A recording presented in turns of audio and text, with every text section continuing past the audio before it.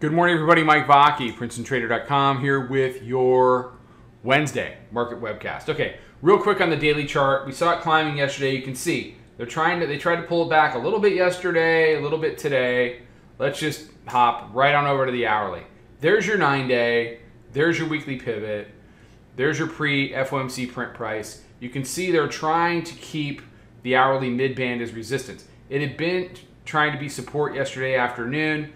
The break was actually a really nice short at the end of the day after what had been a really, choppy regular session all day. I mean, they ran it up to 32.73 pre-market, and we just kind of fought all through until we hit that, that 2-3 o'clock hour, and they got a nice directional move down, which they promptly retraced all the way back to, 65.75. I got a lot less on a runner than I thought I was going to get there. And then they spent the night trying to hold hourly mid as resistance. 3 a.m. was a nice move down. Your typical 3 a.m. move down that nobody's awake for. And they're trying to bounce it from there. But what you're seeing is you're seeing lower highs. Lower highs, lower lows. And if they can keep that up, then the target for the bears to be successful has to be closing below the 9-day and holding the 9-day as resistance on a multi-day basis. It's the same song I sing every day. Nothing the bears does matters at all until they can convert areas on the chart that are meaningful on a closing basis and hold those resistance areas on a multi-day basis. If you do that, then you get a pullback. Then you get to go back to the daily mid-band down at 31.49. If you don't, then all these dips are buys, and we'll keep challenging highs and making higher highs.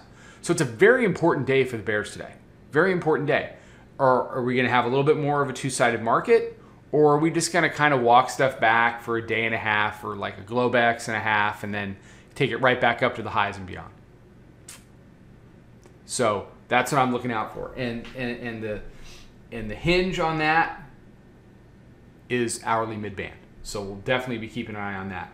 Off the open today, volume weighted average price sitting right at 46.47. 5-minute mid bands there as well. Our proprietary moving average 42.38. Daily pivot's 54, and hourly mid band is sitting right about 53.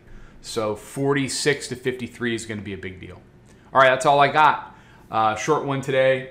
Not a lot to say. The Bears have to show up. The Bears have to show up, and they have to follow through. Bottom line. You can be short, you can take profits, but ultimately, if they bounce it and start taking out some of these lower highs, don't fight price, get involved with the trend. That's typically the best way to go. All right, everybody have a fantastic day. Be safe, be healthy, take care, trade them well. See you tomorrow. Follow us over on Twitter, Instagram, and Snapchat at Princeton Trader. Check us out on Facebook and join us for a free trial at www.princetontrader.com. Trade them well.